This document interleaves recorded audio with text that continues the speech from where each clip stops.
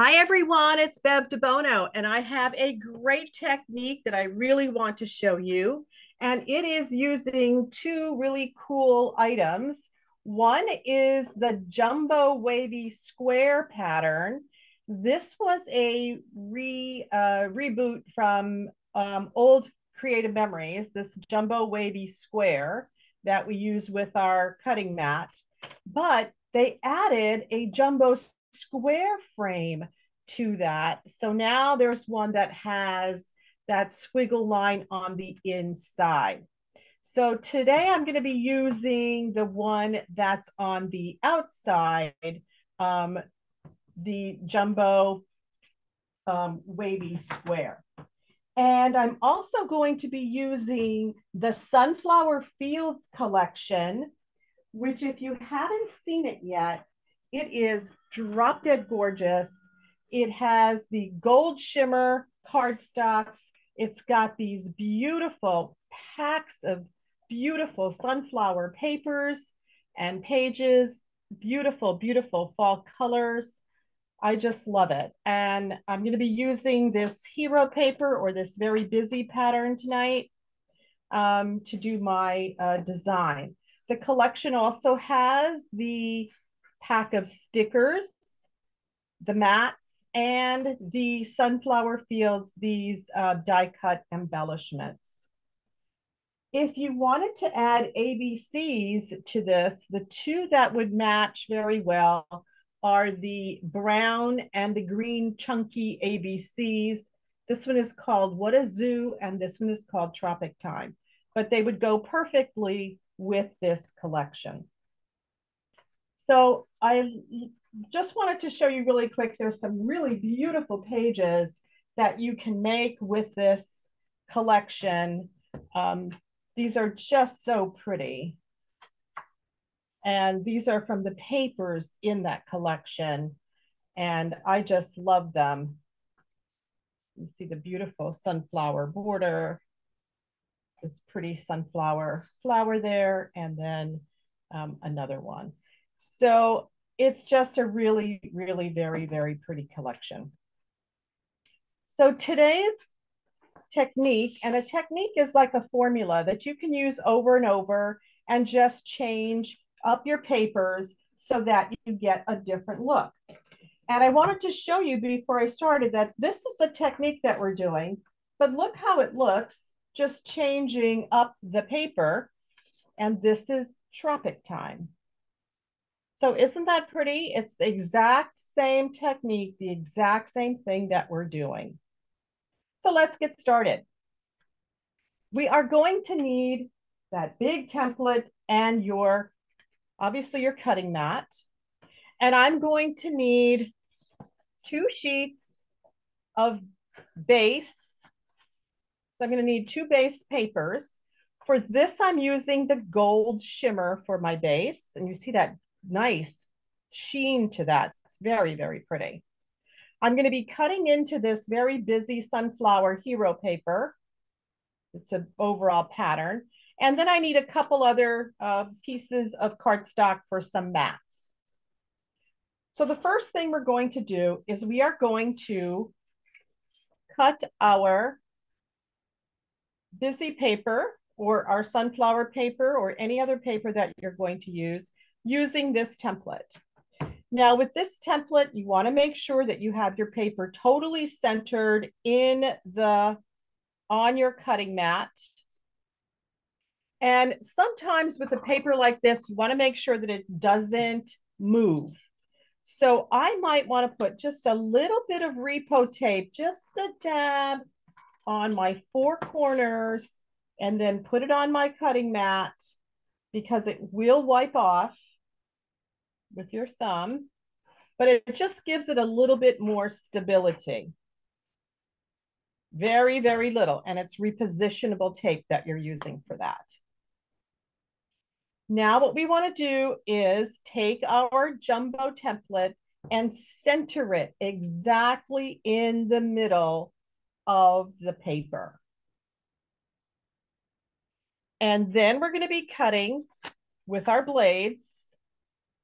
we are going to be cutting with the red blade on the outside and the blue blade on the inside. You have to do the outside one first. So we're going to start with the red blade. Now make sure that this template doesn't move. So a lot of times I put my whole arm in there just to really hold it down. And I'm going to start probably right around here near the top. And if you have the new blades for the cutting system, the new blades are ergonomically correct because they have a swivel here so that the blade actually turns, and it makes it easier for your hand to guide the cutting the blade onto the template. Okay, so we're going to insert the two bumps. I call it the bumps into the groove. On the outside, the red blade. And when you're cutting with a bumpy pattern like this, take your time, because these bumps are not something that is, you know, we usually are so used to doing circles and ovals that sometimes a different shape requires us to think about how we are using the blade. But with that new blade, the blade itself is swiveling. You see my actual wrist is not moving that much. It's really my blade that is moving because the blade itself has a swivel. Okay, so if you don't have these new blades, it's really a great investment because the blade actually swivels itself. Now, once you have cut the outside, hold down your template, do not move it. And now we're going to see if we cut all the way through.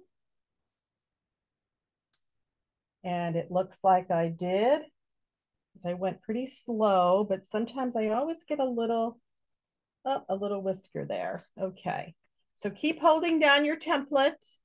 And now we are going to use the blue blade on the inside. And this is just going to make a nice rounded square. And again, it's the corners that might be a little, take a little bit of finessing. Oh, I just tore my paper because I need a new blade. Okay, so I'm going to go back up here and go around. And you can tell when your paper starts tearing, it may mean that you need to now get a new blade. No worries, we'll cover that up. Okay, once you have that cut, now you have 3 pieces. And let me cut that out because I had a little issue there. No worries, it's all gonna get covered up. No mistakes in scrapbooking, right?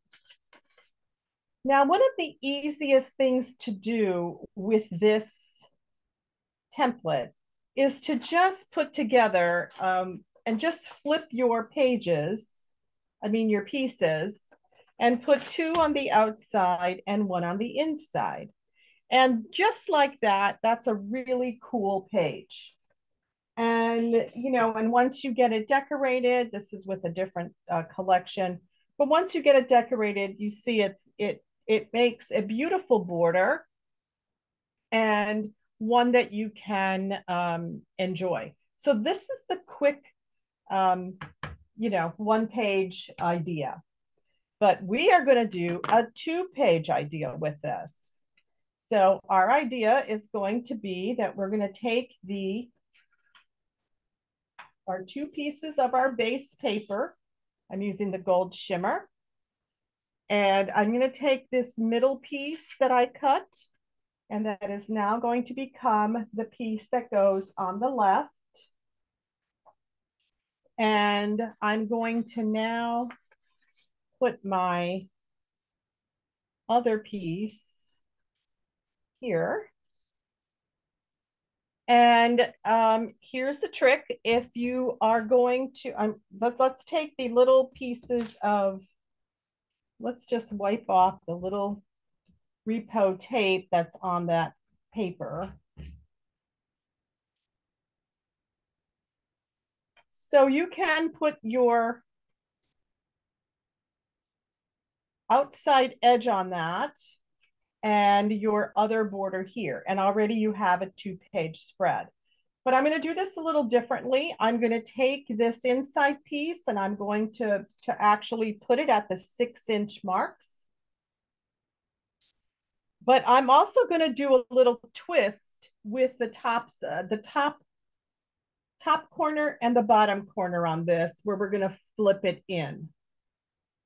Okay, so it just gives it a little bit of a difference. So I'm going to take the bottom corner, line it up on your, I'm lining it up on my mat. And I'm going to go to the 4-inch mark on the bottom. And I'm just going to bend it up. And I'm also going to go to the 4-inch mark on the left and bend it and have that bended piece come together. So you see what I just bent in like that. Just want to make sure I did the 4-inch. Yes. Okay, then I'm going to do the same thing at the top. I'm going to take the top corner, top right corner, bend it in at the 4-inch mark, and just make a crease. And then on your side right, bend it in at the 4-inch mark and make a crease. So now this is what you have. So it's a very cool idea. And we're ready to tape it down. So I'm going to get my silicone mat. And I'm going to use my repositionable tape, tape down the outer edges.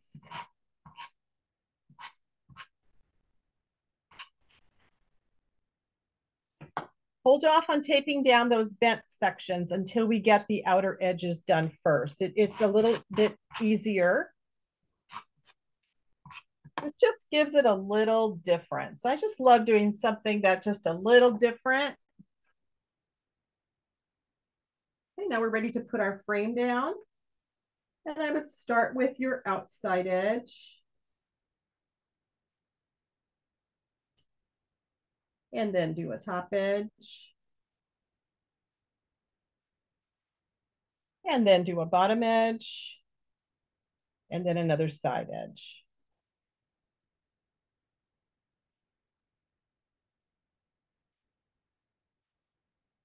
So way, way cool. And now to get tape on the other side of your little flaps here, I'm just going to use a piece of wax paper or parchment paper, and I'm going to flip it back over to the sunflower side, and I'm going to put repo tape on that side, and then flip it over.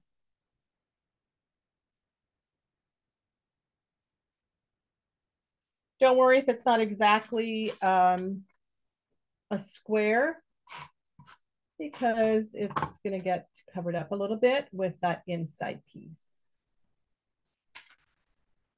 Okay, and now you're ready to place your inside piece that we cut. And you see it's got the rounded corners, which I love. And I'm placing that, I'm actually just centering it at the 6-inch marks on the top and on the sides. The 6-inch marks on the tops and on the sides. And we're ready to tape that down.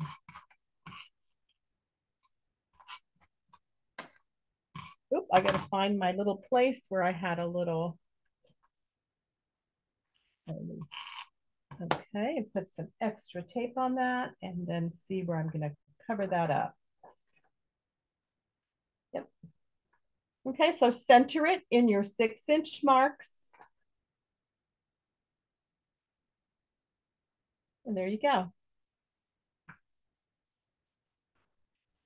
And then the mats for this are 5 by 5. So if you wanted to put some mats on this, I would recommend a 5 by 5. So let's just cut some 5 by 5s, just 2 of them. 2 5 by 5s.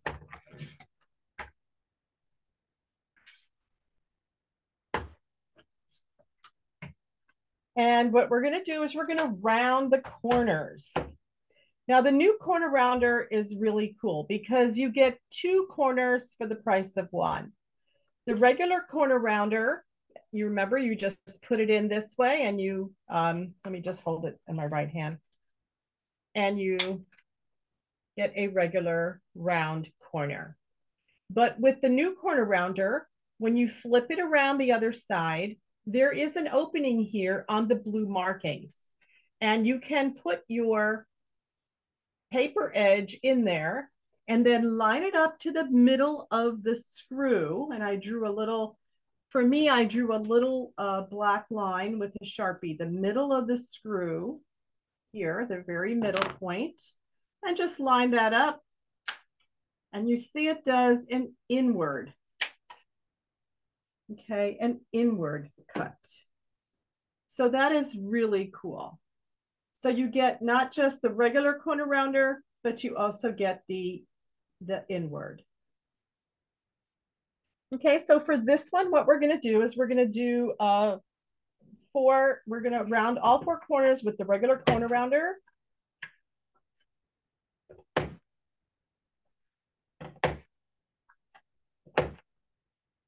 And they're just going to go just right in your center there. And we're going to overlap them in the middle.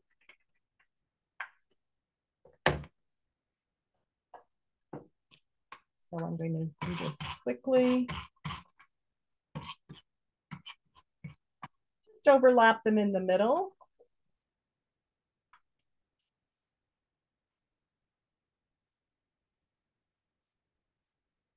And, you know, probably lining them up about at the 6-inch mark, making sure they're somewhat centered. Okay, and then you can add a nice sticker in the middle. I'm also going to put a little title here up at the top.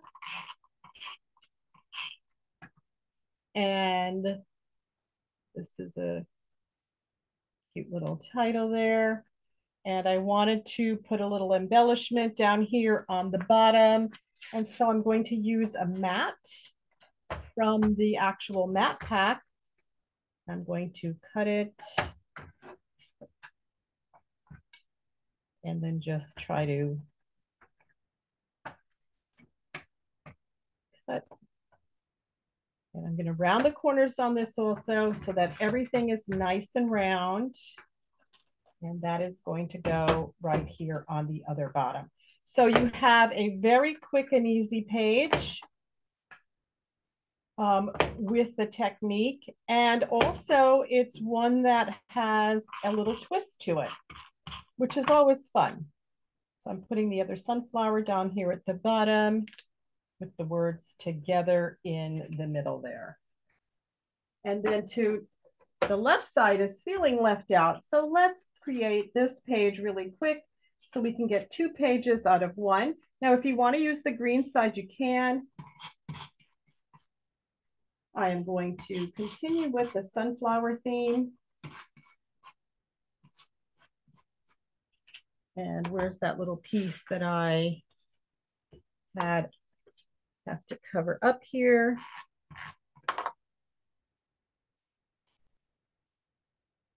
And place that centered right in your middle. And if you want another, some more borders, we're going to cut, some more mats, 2 4x6s and 2 3x4s. So you can do this all from the same paper, or you can do, I am using 2 different colors. just to give it some interest. So I'm cutting the 2 6x4s, and then I'm going to cut 2 3x4s from this one.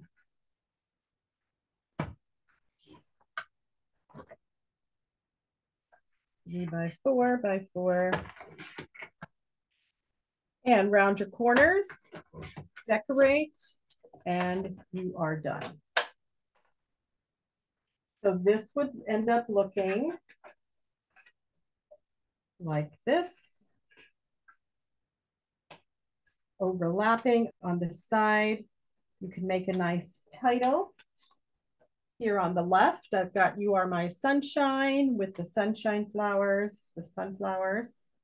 So there you have a two-page, your two-page spread. So this is that pattern in the sunflower fields. And this is the same technique using tropic time.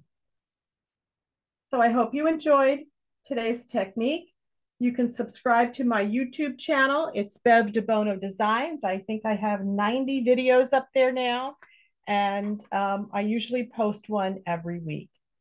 Thanks again, and I hope you join me again soon. Bye-bye.